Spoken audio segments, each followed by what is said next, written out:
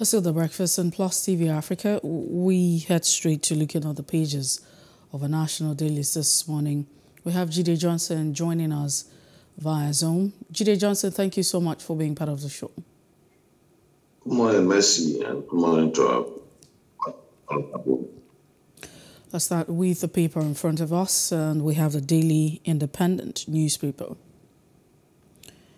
Criticism trails federal government's plan to ban Okada to check insecurity.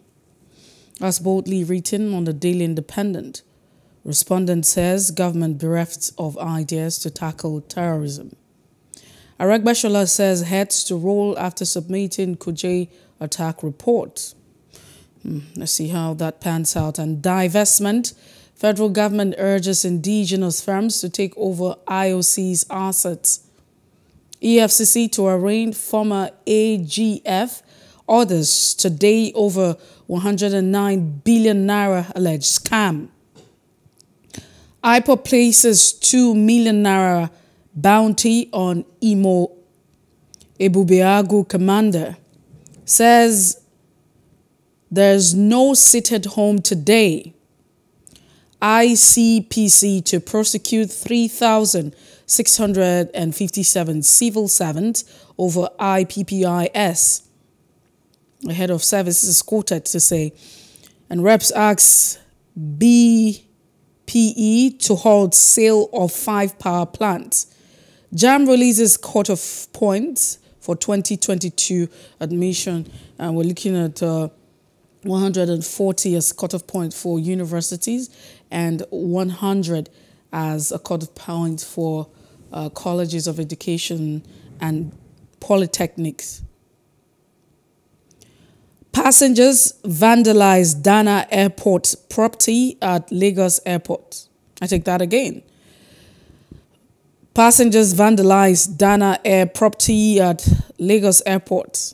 Airline commences operational audit. And just before we move away from the Daily Independent newspaper, 6.7 trillion fuel subsidy for 2023 will deny country capital projects. That's what the federal government is saying. Says debt servicing surpasses revenue by 310 billion naira in 4 months. Adeleke, that's the governor-elect, raises the alarm over plot to loot and divert government asset. Let's move away from the Daily Independent newspaper as we pay attention to the nation. Federal government considers fresh measures to end terrorism. Weighs Okada ban to cripple insurgents movement. Mining suspension likely to cut funding. But I mean, the next question would be, we thought we were big on illegal mining, and so why is mining going on?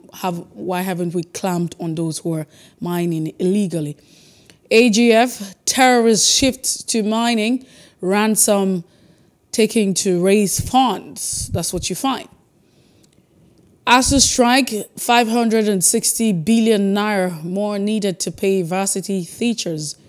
And Nigeria orders got $14 billion COVID-19 cash, says the World Bank. Federal government takes 3,657 civil servants before the ICPC over IPPIS, and 200 criminal suspects arrested in 24 days. That's what you find on The Nation. The Punch would say 6.7 trillion naira fuel subsidy. Revenue falls by 1.89 trillion naira. Nigerian face tougher times. I mean, just imagine what would be going on. So fuel subsidy projection for 2023 would definitely, we're looking at 6.7 trillion naira for fuel subsidy, and revenue falls by 1.89 trillion as Nigerians face tougher times. That's in the Punch newspaper. States federal government will be crippled, says Finance Commissioners Forum. Using revenue service subsidy debt orders dangerous, experts are quoted to say. Federal government Spending deficit increases to 3.09 trillion naira, says report. And NYSC mourns as 2 core members die in crash. INEC records 334 pre-election court cases. JAM releases court off, says admission ends December the 31st. And then people are saying you have a backlog of those who should have started. Lagos policemen assaults and rob driver of 50,000 naira. It's a lot going on in this country.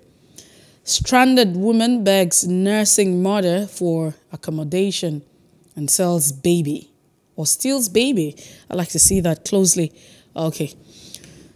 And again, court permits NGOs to pursue Tinubu's prosecution. Power generation crashes to 3 megawatts and federal government probes begins. DSS reports warns against protests. It tells the NLC. And just before we move away from the Punch newspaper this morning, pension operators invest 1.99 trillion naira via bank placement. Well, that's so much we can take this morning on the Punch newspaper. We'll just quickly look at The Guardian, and we have Jide Johnson join the conversation. Nigeria on fiscal cliff as debt service transfers revenue.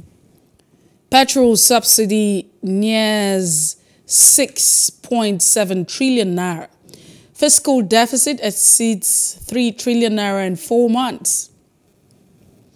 78% of federal government spending goes into debt payment and personnel costs.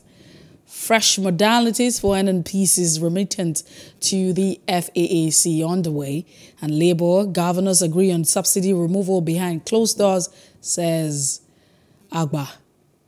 Blames the increasing global energy costs for price instability. Well, there has to be a blame. Benway APC candidate protests against substitution of names on INEC portal, and Muslim tickets. General Overseer threatens fire for inclusion on list of unknown clerics. Sue candidates with false credentials, INEC tells Nigerians, and tackles 334 pre-election cases. Delta PDP at a crossroad as 2 claim Gubo candidate. Too much for us to bear as a country. Nigeria's slow, tedious road to herbal medicine development. Okay. Reps opposes sale of 5 power plants. Chaotic scene at Lagos airport as stranded travelers protest Dana air closure. You have some quotas saying probably would have experienced destruction of properties belonging to the airline. That's so much we can take this morning on the front pages of our national dailies. It's been made available by our paper vendor. We have Jide Johnson joining the conversation. Jide Johnson, thank you so much for being part of the show. Yeah, it's a pleasure to be with you. Let's start with the review of the position of federal government in banning Okada and Insecurity. And the reason for that is insecurity. In order to control the use of Okada for insecurity in this country. Well, I listened to the Attorney General yesterday. The argument was calling for sacrifice of Nigerians, that only 20% of Nigerians use Okada, and in those 20% Nigerians and should be able to make enough the needed sacrifices for over 200 million Nigerians. I wonder where the Attorney General got his data from. That only 20% of Nigeria. These people live in the cocoon of their self-delusion. It's over 80% of Nigerians use Okada. That's the reality. How many streets, how many areas could be accessed with vehicles other than Okada in Nigeria. Well, let's read and see what the implications of this ban we have on the transport system, on movement of goods and services, and on distribution and logistic matters. As far as I'm concerned, it's just a lazy approach for government to zero, and it's reductionism for them to zero it down to Okada alone. Is it only Okada that these people used to perpetrate their heinous crime? How do they move in? How do they move in their guns and other arms and ammunition that they use? It's just the failure of the security system. That's just my take. It has nothing to do with that, but it has to do with the failure of the intelligence community, the failure of the security network that we have in this country. As a result of that, a lot of people are going to face that consequence. Apart from that, the economic implication of this ban, they've not weighed. You see, this Okada, it's a major employer of labor. The unfortunate thing is that these people live in Aso Rock, they live in Maitama, they live in Asokoro, they live in places where Okadas are not allowed, 1, 2. They have never entered public transport in the last 7, 8 years, some of them in the last 24 years. But some of them in the cabinet, I can't recall the last time they entered Okada, because some of them have been in government since 1999. And it is government that has been taking care of their responsibility, that has been taking care of their family. So they are far, far away from reality. There are a lot of people that have been employed, that are engaged through the use of Okada. A lot of artisans are driving Okada because most of them don't have power to pursue their various streets. So I think government needs to give it a second look and to give it a second thought. Otherwise, this particular attempt will surely backfire. Although they said they are weighing. What we need to do is to review and rejig our security architecture. There are other countries, they write back in other countries. Why is there no insurgency in Ghana? Why is it not in neighboring countries like Togo? Why is it not in Benin? Why is it not in Mali? Why is it not in Senegal? Why is Nigeria there? Why is it not in Cameroon? Why is it in Nigeria? That's the question we should ask ourselves. Who are those that benefit from these criminal activities, this crime against humanity and crime against the state? These are the questions we need to ask. Who are the beneficiaries? Who are the sponsors? And let's make an example of this element that have constituted a major nuisance and a major heartache for a lot of families in Nigeria, other than resorting to banning. That's a lazy man approach to solving the problem, and that's reductionism. That's what I take on that. Another story related to that is the Minister of Interior saying that heads will roll after submitting the report. We don't need any. It is said that if you don't want to solve any problem, set up a committee. If you don't want to get to the root cause, the government wants to buy time for the attention span of people to go over a critical issue, set up a panel and give them weeks for them to come up with their report, so that the attention span of people will gloss over that particular matter.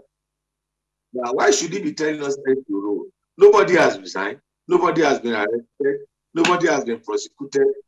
So it's just business as usual. You can imagine Senate that voted money for CCTV to be provided in all our prisons is expressing shock and disillusion that CCTV were not available at Kuje prison. How far is Kuje to the National Assembly? Who are those that are responsible for the function? Do they carry out their oversight function in this correctional facility? Do you know whether the monies that have been budgeted for CCTV and other infrastructural developments that are required in these places, whether this money has actually been disbursed and whether what they are meant for, they've been used for. Everybody is tracking the budget to see whether actually there is compliance with budgetary provisions. So it's shocked they will express, and as usual, no matter in a little while, Nigerians' attention will move away from coaching. It will go to other issue like hiring of teachers or hiring of teachers, and the rest of it. So you look at, part of that conversation that talks about the federal government considering as a means of curbing insecurity. That's on the Punch. It's still on the Punch, and the Daily Independent as well, majorly on the Daily Independent newspaper, right? But the second part of it talks about the funds for this terrorist, and they've been very big on mining activities. To agree with that, because there's been Jide Johnson, a little bit of some kind of maybe story to it. Because of the reports that's been made available, that mining is a global concern. And because it's a global concern, you have some sect who are involved in illegal mining because the government would not pay attention, or they've been excluded, from mining activities. And so these terrorists actually understand. They get into bed with them, some sort of collaboration, because you need to actually put out the goods. Majorly in West Africa and Central Africa, there are reports from different intergovernmental agencies as well as, independent reports as regards that collaboration. But in all of this is that, don't we have the identity of those who are involved in illegal mining? I mean, don't we know that people are involved in it? How come we haven't apprehended them if this is a market? And on the other hand, do you think that if the government cuts off, bans Okada, as it's been called, nationwide, it would curb insecurity? You see, you are still waiting for the list that was given to Nigeria by UAE as sponsors of Boko Haram. For more than 2 years now, 2-3 years, we have not seen the list. Not a single person, not a single sponsor has been identified. Not a single sponsor has been prosecuted. The list was provided, and nothing has been done with respect to that. Now, we have different mechanisms that have been put in place by central bank to track the flow of illegal funds and illegal money, illicit money in our financial sector. But that, it seems those that are engaged in this type of business are spirits that cannot be tracked, that cannot be traced, because you have people, there are different types of cashless policy and the rest of it. These are policies that have been designed over time to curtail these criminals and these terrorists having access to credit and having access to funds. On the issue of illegal mining, all you need to do is to watch Indian movies. Movies are reflections of reality. Mining, you see, I just don't know what to say, because the more you look, the less you see. You recall about a case of in Zamfara State when they were mining, as a result of mining, which led to the death of about 52 children or thereabout. Illegal gold mining that later led to the water. I can't recall the case specifically, but it was a result of illegal mining in Zamfara. Over 52 children died. Nothing was done. The perpetrators of those illegal mining that led to the water and the well in those communities being contaminated have not been dealt with. Just this last week, We saw a wanted terrorist being given chieftaincy title in Zamfara State. Does he not have an identity? We knew the people that attended his turbaning. So, for as far as I'm concerned, government itself is paying lip service to dealing with this issue. Because all you need to do is to go to the left and right of Nigeria. You say solid minerals belong to federal government, but you have a situation whereby this national treasure are being mined by individuals. You recall there was a particular case in the Southwest where a prominent traditional ruler openly slapped another traditional ruler over territory. These issues had to do with rights to natural resources, to solid minerals, and the rest of it. So as far as I'm concerned, government is just paying it. Not a single person has been prosecuted with respect to that. And that's the reality. All you need to do, because movies are the reflection of what happens in the society, or what will likely happen in the society. There are movies that have predicted COVID outbreak before COVID outbreak. There are movies that predicted 9/11 before 9/11 happened. So we've seen movies that have reflected what is going on in society and what will surely happen with national treasure. And if you watch this movie, you see that it's an organized crime. An organized crime that state actors are involved in. And I'm not too sure Nigeria is not an exception. All right, Jide Johnson, let's look at the Guardian newspaper now. On the Guardian newspaper, it talks about Nigerian fiscal cliff as debt service transfers revenue. It's a huge one because according to the government, petrol subsidy is very close to, we're looking at 6.7 trillion naira. And the fiscal deficit exceeds 3 trillion in 4 months. 78% of government spending goes into debt payment and personal cost. It's a lot. Debt servicing and personal cost. Debt servicing. What we just need to do is to look at the convoy of ministers, of president, of the president, of the governor, of the heads of ministries and departments and agencies of government. And then you see that we have a lot of wastages. We have a lot of wastages. But you can see from the record, 78% of debt servicing.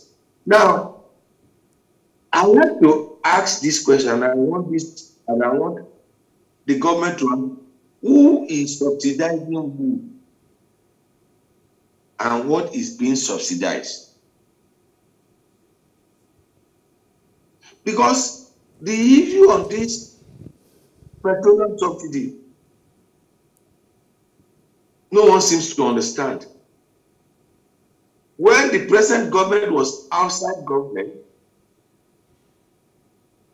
the present government was accusing the previous government of corruption with matters relating to subsidy. Unfortunately, this government has spent more money on subsidy than any government in history. Now, if we are going to spend 6.7 trillion on subsidy, let them remove the subsidy next year. Spend the same 6.7 trillion on refinery. Build new refinery. Now, you could see the implication of the collapse, the near collapse of our oil and gas industry. You see the way it has affected the aviation industry. You knew what happened with Dana yesterday when passengers went on rampage. We knew what what it has cost in air travel in Nigeria. I listened to the vice president of the Airline Owners Association, where he said, if this issue of jet fuel is not dealt with, it will cripple the aviation sector. Now you ban the Okada, you will cripple the aviation sector.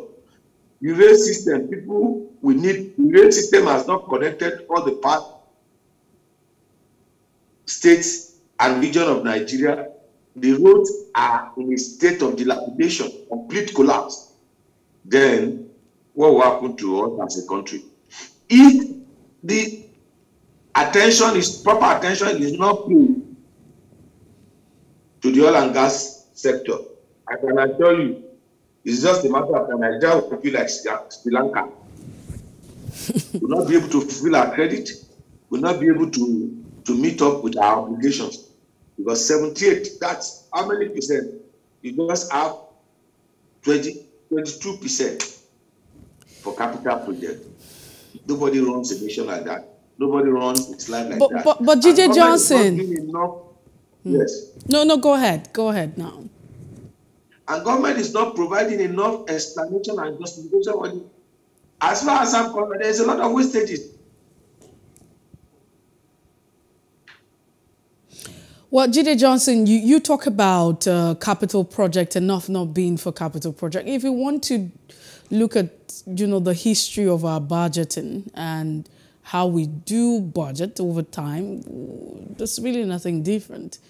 We haven't really ever paid attention to, capital projects in our budgeting. And there's always, it's a phrase that's very popular that says that if you want to see a developing nation on economy, then you would want to pay attention to how much has been budgeted for capital project.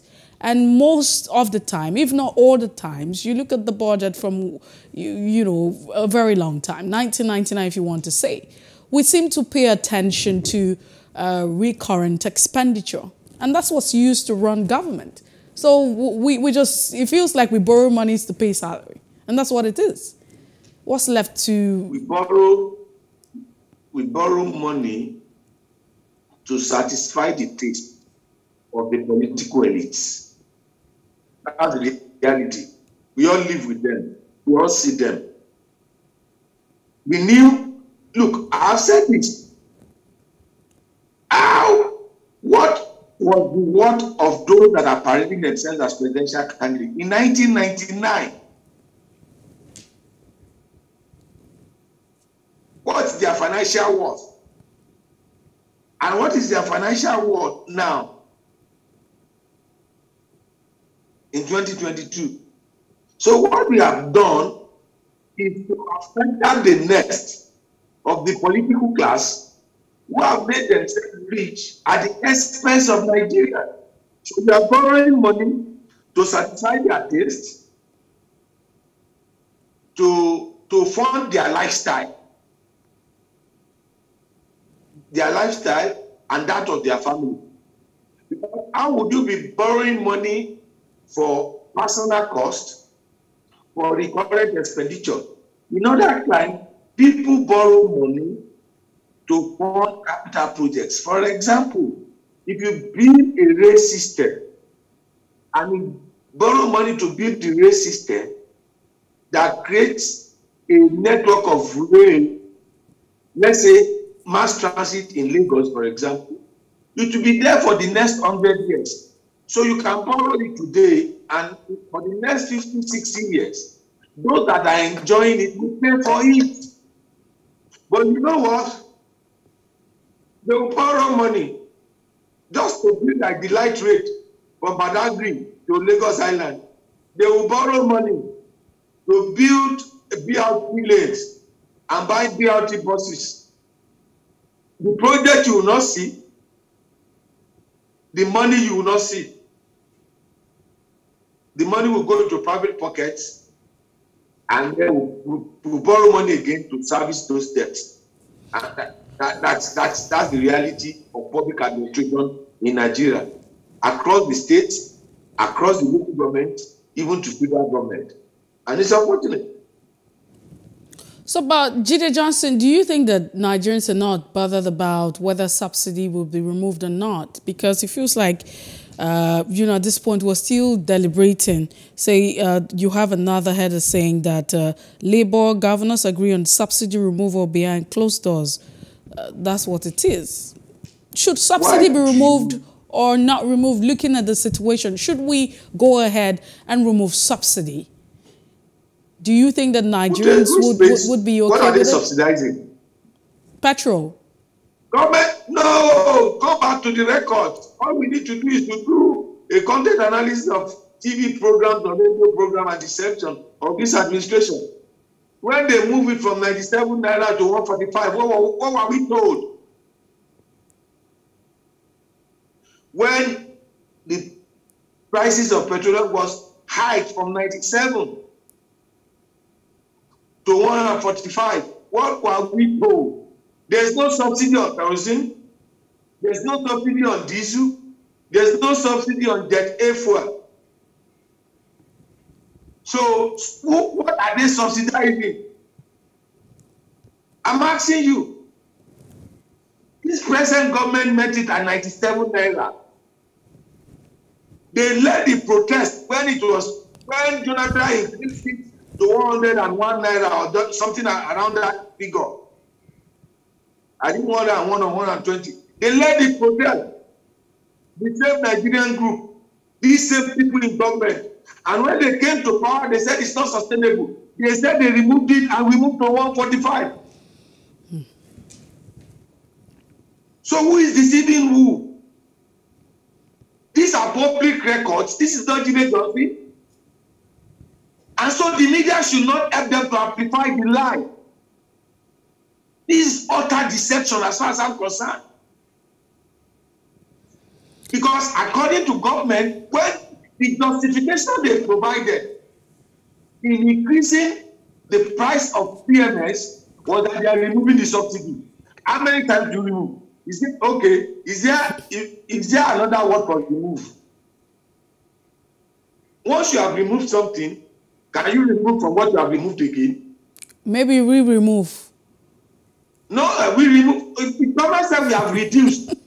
Government did not use the term reduction. So the media should not help the government in perpetrating lies. We hold the society a truthful account. This present government said that they have removed the subsidy when it was hiked from 197 to 145. Now it is 197 that they are selling it. So which subsidy are they paying? I want to know. I am giving the government the benefit of doubt. I don't know. I just want to be enlightened and I want to be adequately informed. And I reserve the right to be informed by my government because I am the employer of those in government. We are the employers. It is people that employ them. We are the ones that put them to be in charge of the affairs, to rule over this nation, to superintend over this nation's affairs. Jide Johnson, quickly, as we coast this conversation down now, and on the Punch, we get back there again. It talks about revenue falls by 1.89 trillion naira. Nigerians face tougher times because in all of this now, states and federal government will be crippled or will cripple. This is what, the Finance Commissioners Forum are quoted to say, National Forum of Finance Commissioners. They are saying that, it's not going to be easy. I mean, it feels like we're into it right now. Maybe what we're faced with is just a little. Because first of all, you want to look at the fact that there's a new identity for the NNPC.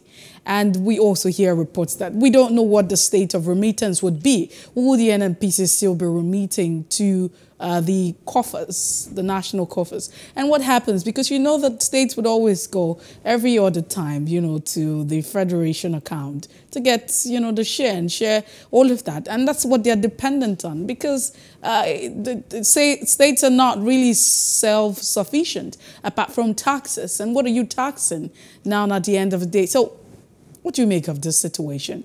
Justin, in a minute. don't be carried away with government cosmetic policies. Remember the fact that has surrounded the era. So the NNPC privatization, what outline has government provided comes. No matter how many cosmetic you put on a chimpanzee, even though you put on a baboon, though even though it shares similar attributes with Homo sapien, it will still be a baboon. So don't be carried away with what government is doing. It's just government is just trying to score a political point with the NNPC, just like they did with the INAIRA. There's no outright. Have they listed the company on the floor of the London Stock Exchange or the New York Stock Exchange for Nigerians to buy shares? You do all of that before. You see, Mercy, in one of the stories, the Attorney General, the Auditor General, the Accountant General of the Federation, the former one, will be arranged by EFCC. You saw the amount of money stole. That's just the Accountant General. Now imagine the Director of Finance in all ministries and departments and agencies of government. If one individual who steal that amount of money and there's no red flag being raised, there's nothing within the system to curtail him to steal that huge amount of money, then you know this mess we have found ourselves. That's one. Well, Jide you recall the one that was appointed as acting Accountant General, who came out and said and released a report that government has been borrowing money to pay salaries of staff for the past few months. What happened to him? Jide what Johnson. happened to him? Well, we have to let it slide at this point. Thank you so much. Thank you. Thank you very much. It's a pleasure hanging out with you. All right, thank you. Have a wonderful weekend. You too, Jide Johnson. We have been speaking with Jide Johnson, and it's a pleasure. We look forward to sharing his thoughts on some of the big stories that will be making the rounds next week, all things being equal. That's where we call it a wrap on Off the Press for the week. We take a break now, but just before that break, let's tell you what happened today in history. And when we return, we'll be looking at the outbreak of Marburg virus in Ghana.